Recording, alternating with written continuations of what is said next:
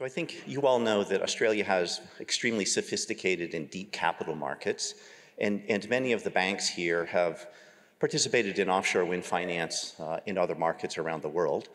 But it's new here. It's never been done. And so every time it's done in a market, there are things to learn, lessons from overseas, and things to deal with from unique nature of each market. So I've got a great set of panelists here. What I'd like to do is have everybody just do a brief introduction and say, what kind of lessons learned overseas can be applied here to the uniqueness of the Australian market? Maybe I'll start at the far end, Patrick.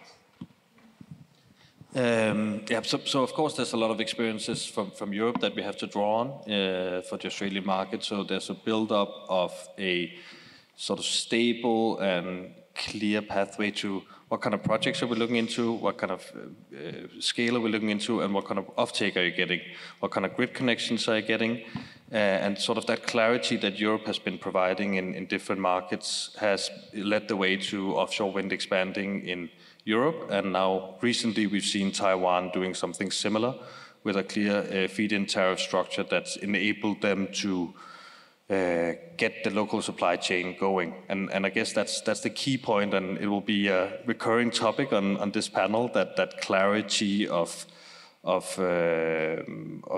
feed-in tariff systems and supply chain is really what's created the market for offshore wind in other markets.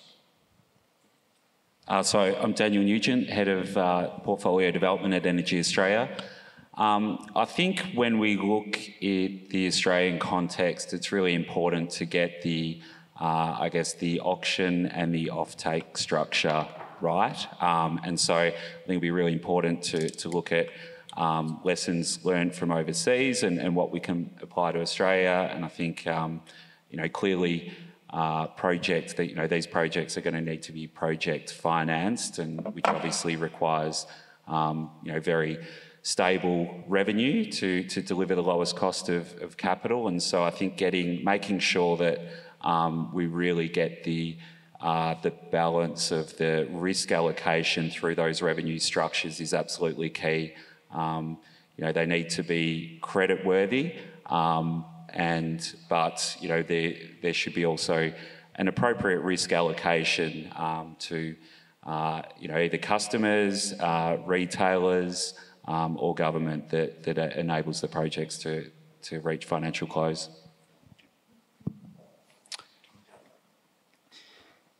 Yeah, I think so first of all, my name is Thomas and I'm from CIP, covering Asia Pacific for CIP's flagship funds. I think looking at what has been said already, I think clearly visibility, clarity, from the market to developers to the supply chain, I think is the most important things for everyone to take risk, get started. You need to know by this date you can participate in these auctions for offtake. By this date we want to have first power of X gigawatt, and we really need to see progress and a clear way through all of those steps. Hi, I'm Kimberly Cram, one of the co-founders of Kima Energy. I'm part of the Eleanora Offshore Consortium with Dan and the team at Energy Australia. So my kind of background has been developing projects in the UK and then Taiwan for the last 6 years. And I think what's quite consistent around all kind of European, American, APAC markets is that real need for consistency, whether that's in the framework, whether it's in the supply chain. Having that real kind of viability of the market depends on the kind of core fundamentals. Do we have good policy, which clearly Australia is targeting and doing a very good kind of job of having that visibility on the framework. And once we've got past that, then how attractive is the market? And I think my view is at least Australia is incredibly attractive, very sophisticated from a financing perspective. Many lenders here, while they've obviously not done offshore wind in Australia yet, have been very active in Europe and particularly in Taiwan.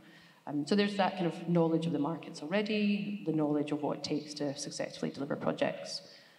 But also I think that comes with a certain kind of awareness of some of the challenges.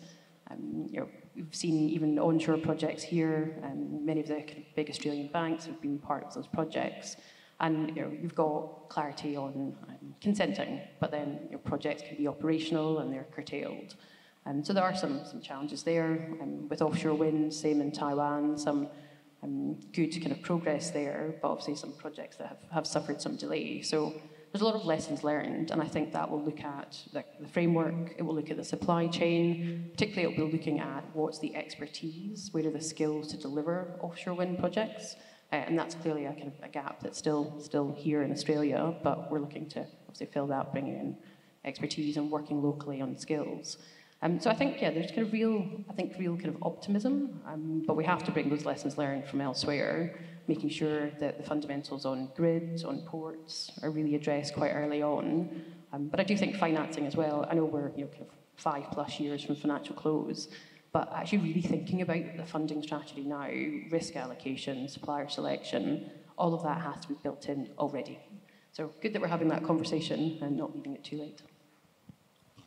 Ian Malouche from Macquarie Capital. So I head debt capital markets for Macquarie Capital in Australia and New Zealand, and work on wind and other renewable projects sort of here and up in Asia as well. I think from that financing perspective, sort of pick up on the point Kimberly made around risk allocation, I think that's really critical to ensure that the financing markets can support the projects. And I think what's been learned and seen in a lot of the offshore projects is perhaps not all the risks have been really understood in each of the projects, and in many cases, how those risks, those residual risks have been allocated have not been to the right party, who's been able to either sort of fund or provide clarity or certainty around that. And I think to ensure the financing markets do support it, it's been very sort of clear that there's been a lot of work around all of those risks and ensuring that the parties that are best able to take those risks, price those risks and allocate those risks to those parties to ensure that, what is the sort of the start of this journey and the momentum that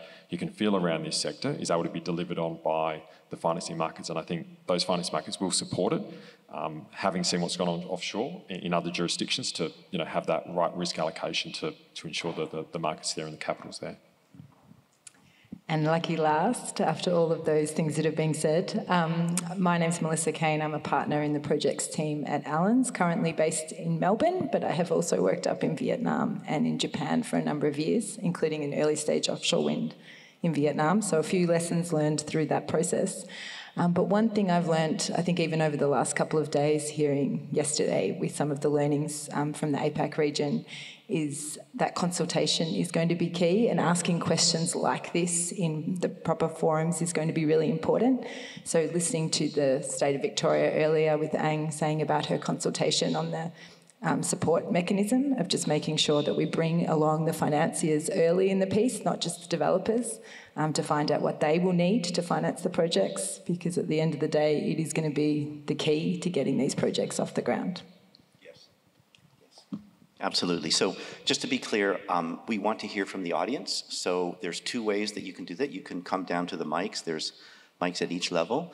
I also have an iPad here where you can go into the program app and you can see live Q&A under this session, and you can type in a question. So please type in a question, because we actually want to hear what you're thinking and what you want answered, rather than just us up here talking. In the prep session, we talked about state support, and I know some of you have mentioned state support. It's pretty hard to imagine offshore wind taking off in Australia without state support. Almost every market globally starts with some level of state support. Maybe can we talk about what that looks like, what you would prefer to see, and how long it needs to last? Because usually when there's state support, there is a plan to wind it down as the market matures, costs are reduced, risks are understood, et cetera, and allocated to the right people. So maybe, Mel, I'll start with you, and we go back the other way. And then what does state support look like here? Okay, I'm not going to take all the points. I'll just do a couple, so I leave plenty open for the rest of the panel. But I think Jonathan Cole put it really well yesterday and again today about getting the timing right. So it's been fantastic to see Victoria acknowledging that state support is going to be required for this industry and really getting some momentum around what it looks like, implementation statement 3 coming through later this year. But we do want to make sure these things don't jumpstart too early. And if they do, if they are ahead of the curve for some projects, that there's a certainty around what it might look like through the next phase. Will there be more open and offered, for the same projects, let's say in the Gippsland area, or if they miss this first round, is that it? So just being really transparent on the process. Similarly for New South Wales, I think it's a real challenge at the moment for the Hunter applicants because there isn't any visibility on that state support yet. So at least having some level of openness around what might be on offer, so that when people are coming up with their route to market strategy, they're not having to make things up or invent potential offtakes or trying to all lock in different partners and stepping over each other for MOUs. So that's my bit. Yeah, picking up that offtake point, that's, and I'll again try to be generous and leave some other points for those further along, is I think that around offtake will be really critical. There's obviously a broader sort of value proposition for economies around the development of the sector and ensuring that the governments provide that support. I think initially through that offtake will provide that sort of certainty to ensure, again, there's a financeable proposition.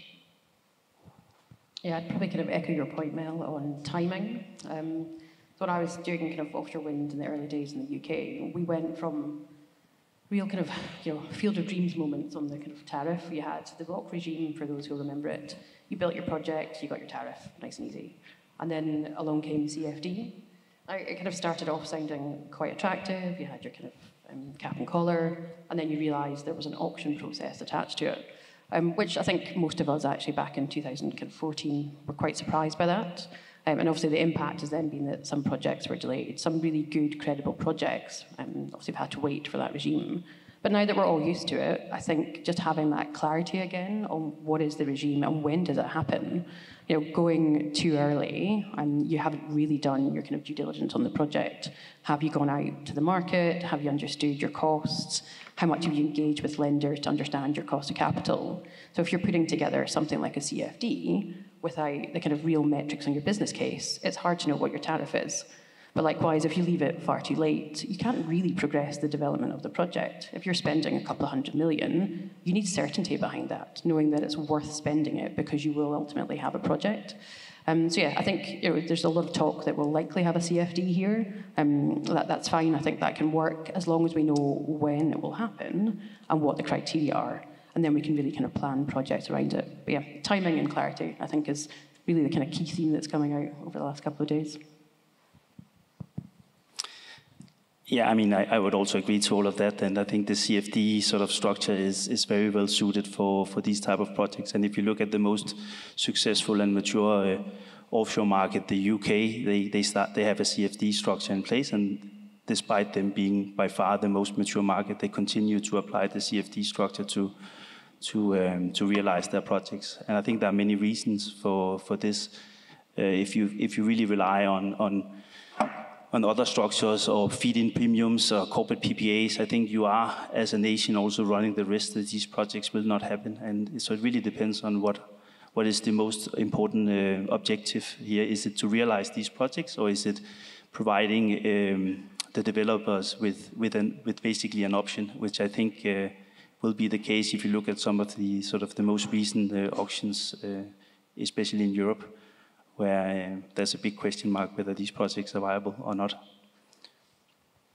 Yeah, so I think with the state support and government support, I think it depends on the stage of the project that it's up to. So obviously during the development phase, I think there's really a role for government there around approvals and licences. I think when you're into the execution phase, I think it's as the industry is evolving, I think obviously the first projects will potentially be the more expensive ones and have sort of the most uncertainty and the most execution risk. So perhaps there's sort of some state support or government support in regards to managing that execution risk. But then when we get to the sort of the revenue side and support around that, I think people were talking about CFDs and structures, and I think it's also important to not have all the risk transferred to government, which ultimately is taxpayers. I think there's certainly a role for retailers to play in that, and customers. So we obviously have a large mass market customer base, a large C&I customer base, and we think that the right model is being able to work with those customers to be able to, put forward something that's attractive and manages a lot of that risk as well. And so in combination with, customers' requirements, because ultimately that's why we're building this, is for our customers, in combination with potentially some back-end government support, we think that's the right model that will give the project certainty. A lot of good points. I think the only thing to add is that to your original question was for how long do you need state aid or state support for? Well, until the technology is competitive in its own right towards other technologies. And it was the same for onshore wind, it was the same for other technologies. You needed to support them until they were competitive. Now solar PV and onshore wind are the most competitive energy sources for new build in Australia.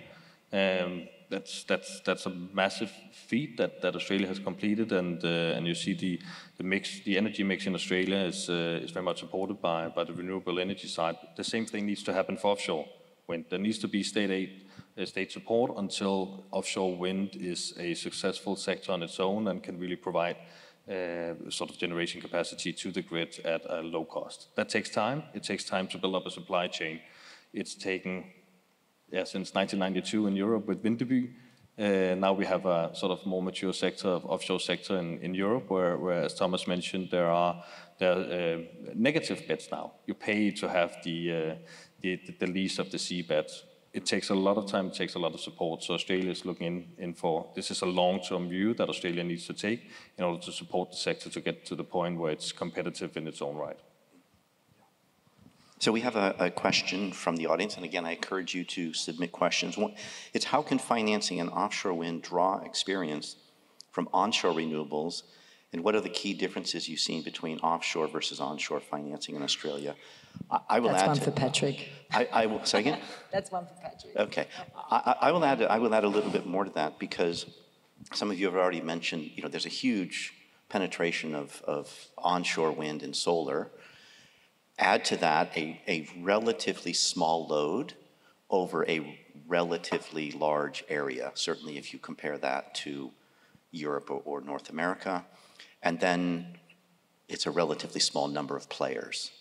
So the banks here are very comfortable with onshore, so apply all that together, and what are there lessons actually from the onshore that would apply to the offshore here, given all those complications? Yeah, I might take the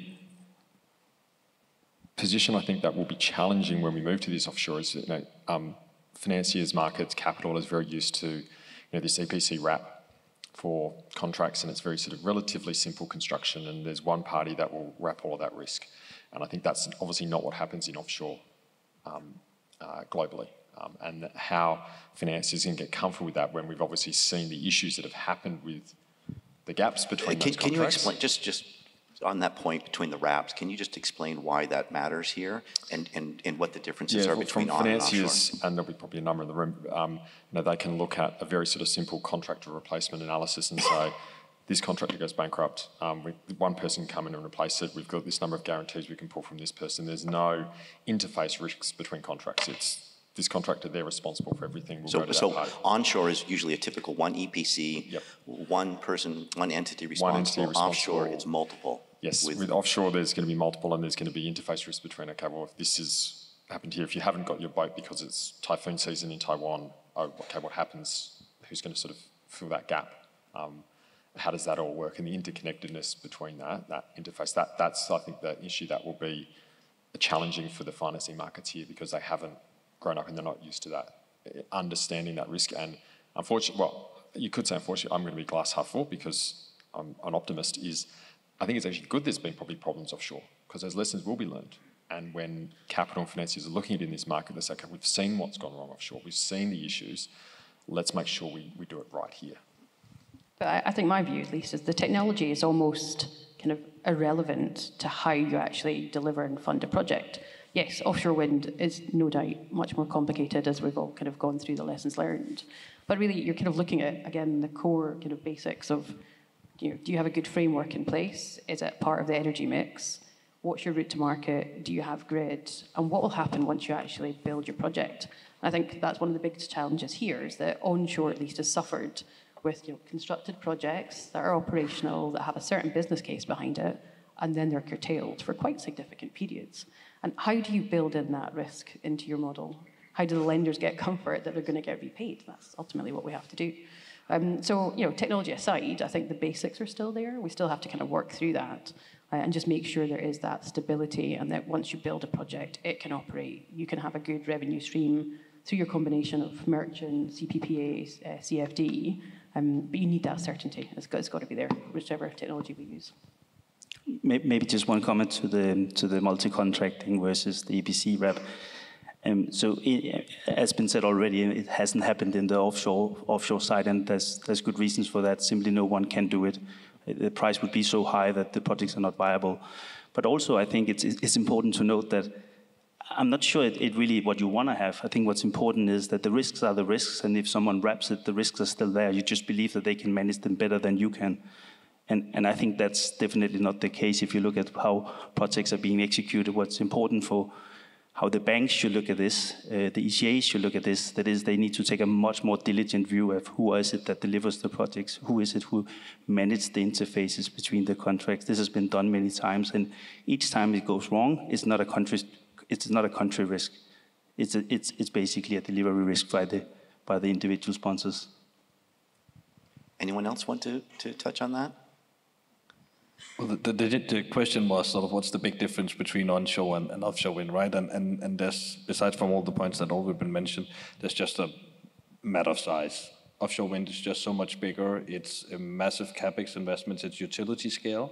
And often you want more clarity on sort of the revenue stream. So we go back to the clarity on sort of what does the Victorian or Australian government wants to do, what are the support regimes looks like.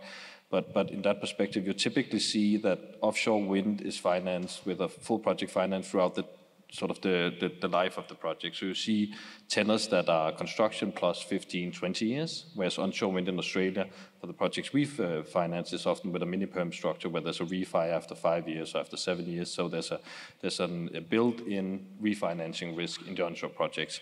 Banks can take a view saying, well, it's a very liquid market, we can get our heads around it. When we're talking sizes of $2-3 billion US, I'm looking to you, Thomas, what the capex are on the projects in Australia, then banks want often more clarity when it's these kind of long tenors we're looking into. And that will be a key differentiator between onshore wind and offshore wind financing. Any other thoughts on this, or we? Okay, I think the next question is, you've all heard supply chain challenges that have been faced by the OEMs. Most of the OEMs' price or their costs are in US dollars. And when, over the last few years, they have been burned very badly because of supply chain and logistics challenges and price increases between quoting and delivery. So they're now pushing a lot of those risks down onto the developers. Of course, here, the offtake is in Aussie dollars. The capital cost of a lot of the equipment is US dollars. So explain how you think these first projects will get structured and the forex risks hedged. Anybody want to? Okay, Thomas. No, I can give that a go. So so you have that as a developer all the way up to financial close. You will sit with that FX exposure, but you also sit with other commodity exposures, which obviously is a significant part of your development strategy, but also in terms of just understanding what it is that you're undertaking. But how it's usually being done, mostly because the lenders will require this, but also the sponsors want this, you will enter into hedges. So at financial close, all of the capex will be hedged into the currency of the offtake. And most likely, at least what we have done in a number of deals in the past, is that we actually enter into deal contingent hedges. So we mitigate that risk hopefully months in advance of financial close, simply to have that certainty transferred to someone else. I'd maybe kind of just add on to that. Really, a big part of the cost is obviously from the supply chain, and that will depend where they're located, where they're manufacturing. And I think, clearly if you're importing, we're dealing with, we're usually kind of used to, a basket of Euro, USD, all kind of mixed currencies. But then when you look at how that combines with local content, if you're looking for a kind of real push on local content, that clearly affects pricing and where you're sourcing from. What we found in Taiwan, the government, I'm not sure if you're aware, but they're looking for 60% local content, which is very ambitious. I can see why they're doing it, but it just simply doesn't work. They're looking at a supply chain now where the cost of a jacket has gone up 200 to 300% compared to international prices. Because those local suppliers are guaranteed work, they know that the developers have to use them. So you're then building that into your business case, which is just really not viable. But then on top of that, because you're having to use local content, you can't bring in ECAs. You're really limiting your choice, which then impacts on the cost of debt.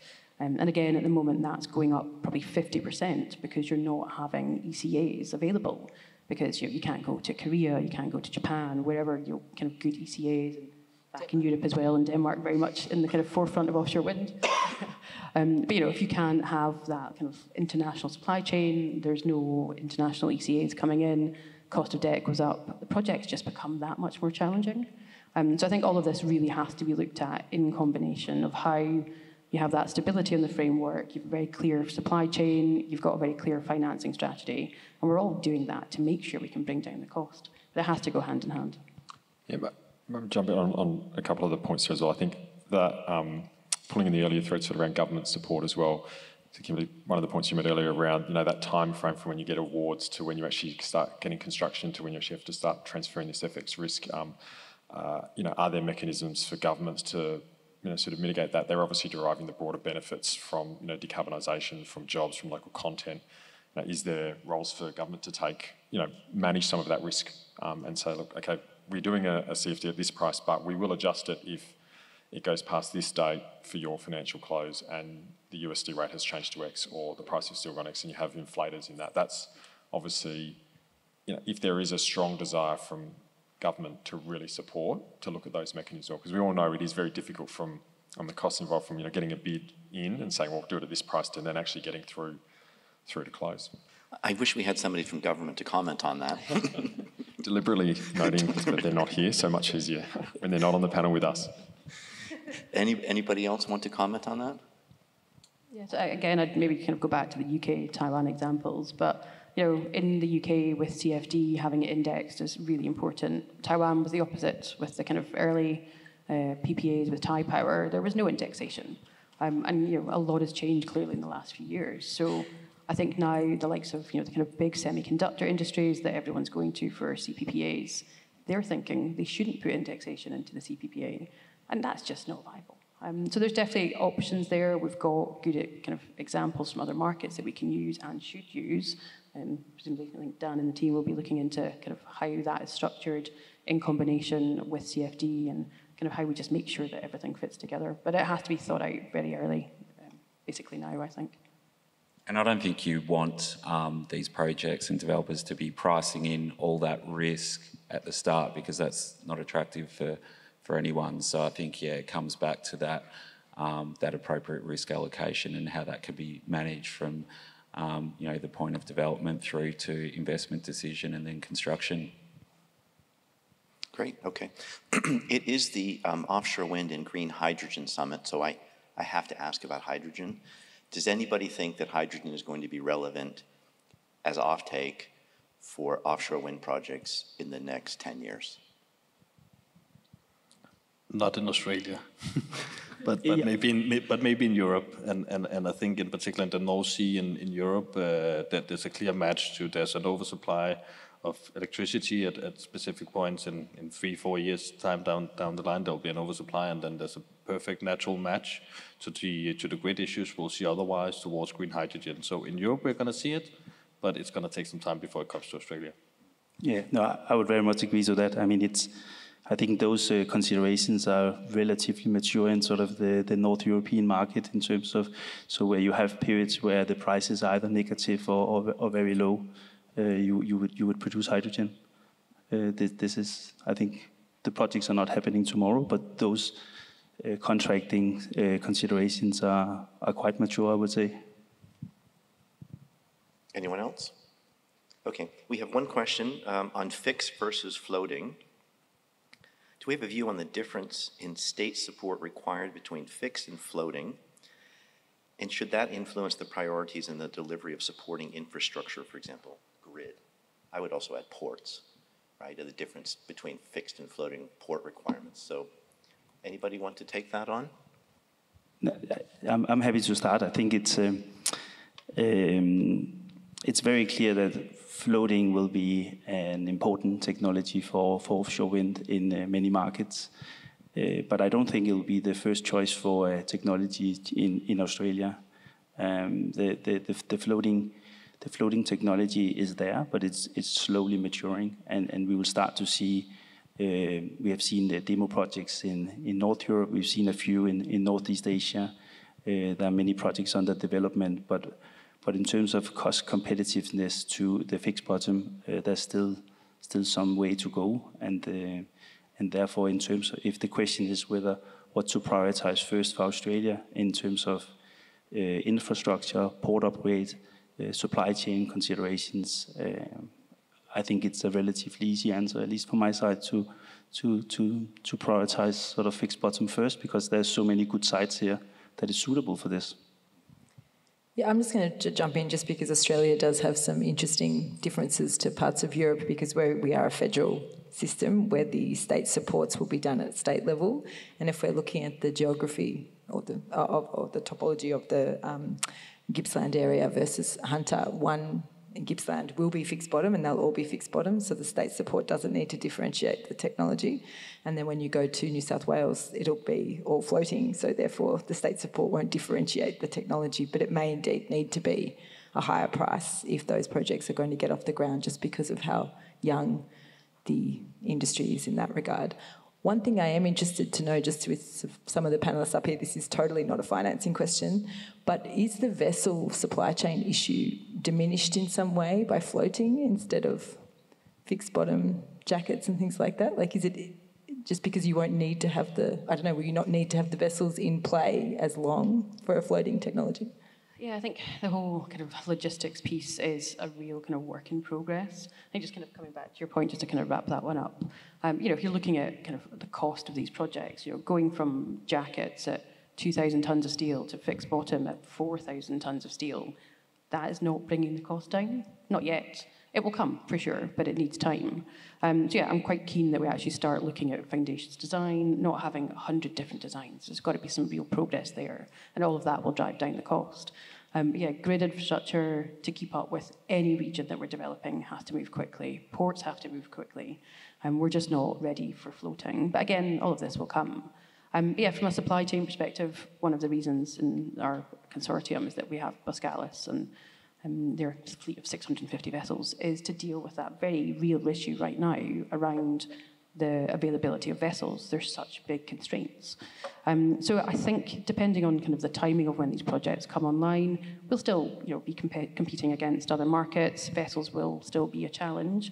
Will it be to the same extent? I think possibly not. But yeah, there's still some way to go on that.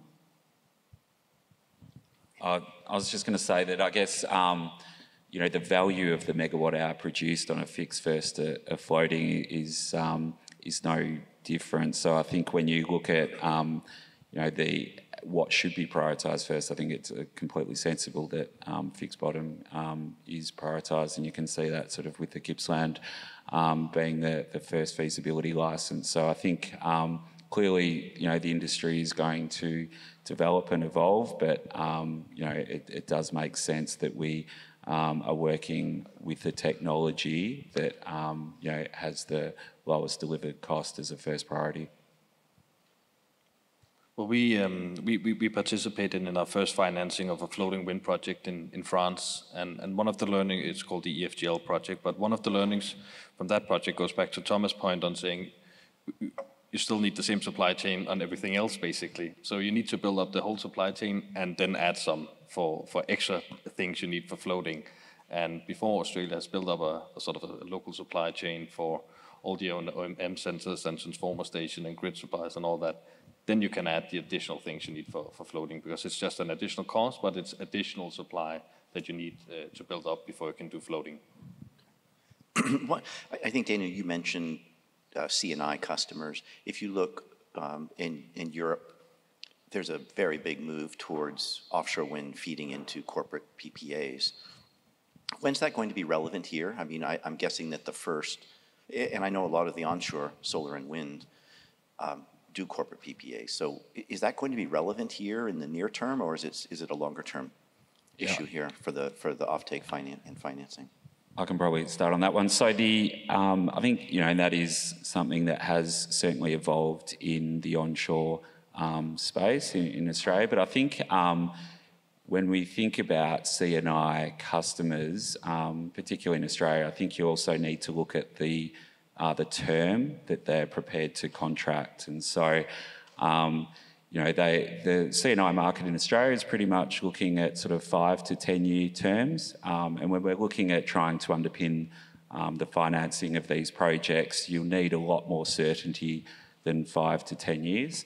That's where I think the likes of Energy Australia can play a role in that aggregation of mass market customers and C&I customers to deliver something longer term, in combination with an element of government support. So I think it can play a role, either directly or more likely through the aggregation of retailers. But I think, the challenge will be on a direct C&I customer for an underpinning of project financing will be the term that they're prepared to commit to. Yeah, I think as well if you're a corporate and Macquarie and myself, we've been involved in a number of the corporate PPAs, some of the first ones that were developed in this market. They're looking for that diversity of supply, and to provide the scale for one of the offshore winds, that'd have to be a very large portion, probably, of their energy needs, and be dependent on one project. I think it would leave them very exposed. And as we saw with, I think, the onshore market, it was the gentailers that took that risk up front because they had a portfolio of generation assets, and if there was a delay with 300 megawatts coming on here, that was okay. But if you're a corporate and you're taking 75 of that and that's sort of all your load, that's very hard risk position. So I think it will be time before that comes in. It might be when some of that government support starts to tail off. Like as you mentioned sort of earlier, that's when the corporate PPAs may come in. But again, for larger corporates where they can see that it's built, given there'll be plenty of examples offshore where there's been delays, and they can get comfortable that that power will be able to be delivered. So I think the gentailers play a key part initially up front. I think my view at least is we will need a combination of merchant, CFD, CPPA, but actually finding that magic mix of the kind of key 5 ingredients to get a really good off-taker, it's quite difficult. Have you got someone that will take a good capacity? They want it 24/7, will they pay a good price on it, etc. Credit risk. It's quite difficult to find that, actually. Taiwan was a good example of that with TSMC, but I think that's a bit of a unicorn. But finding that combination is going to be key, I think. Yeah, what Kimberly's talking about is TSMC in Taiwan is the largest CPPA in the world. They take 920 megawatts from one project, they finance the whole project, and they don't take 24/7. So if you had to do 24/7, it would be a much more complicated issue. We are out of time, so I'm going to ask one last question. You have 5 to 10 seconds to answer it. I'll start with Mel. First FID, final investment decision on offshore wind, what year? In Australia. 2028. 27, I'll be more optimistic. I'm the lawyer. Given that we haven't gone through consenting yet, that will probably take about 3 years, 2 years beyond that for financial close. So yeah, I think 5 years, so 2028. 12 to 18 months after the first auction. 28 to 30. 28, yeah. Okay, well, great. Well, thank you very much. Please put your hands together and thank the panel. It was a great panel.